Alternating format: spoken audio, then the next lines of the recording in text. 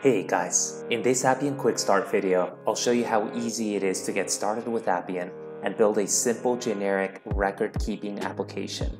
You can take these steps and replace the word record with the word or entity of your choice. Maybe it's a customer relationship management system that you want to build, in which case you can replace the word record with client. Or perhaps you want to build a staff or inventory tracking application, in which case you could replace the word record with employee or item in the case of inventory tracking. If you don't already have an Appian environment, the first thing we can do is Google Appian trial and click on the first non-advertisement link regarding Appian Community Edition. Join the Appian community if you don't already have an account and sign in. Then we can look for the Community Edition site. Things may change in the future, but as of October 2022, you will get an email with your login. If you don't, you can use the Forgot Password link in the login page with your community email to get your password. Once we're in our environment, we're going to click on the top right waffle icon and go to Appian Designer. From here, we're going to click to create a new application. We'll title it Record Tracking. Once we've made our application, either in the Build view or in the Explore view, we're going to create a new record type called Record.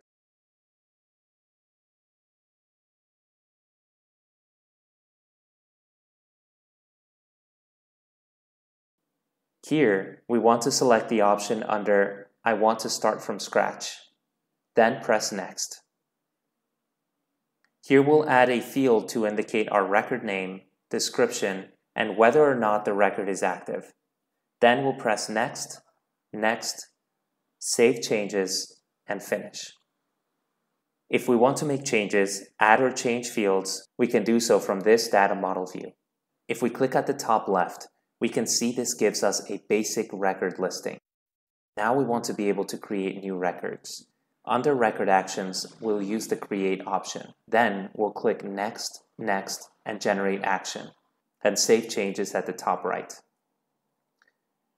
Now we can see we can create new records. Under Views and Header, we can click Generate Record View, press Next, Next, Generate View, Close, and Save Changes. Now if we click in a record, we'll see the fields in the record. If we want to edit the record, we can generate a record action, press Update, Next, Next, and Generate Action. If we close and save changes and go to Related Actions inside a record, we can now update the record.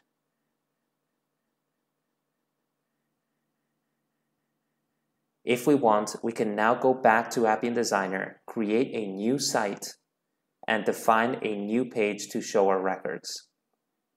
Under Type, we can select Record List. Under Content, we can select our record type, which we named Record.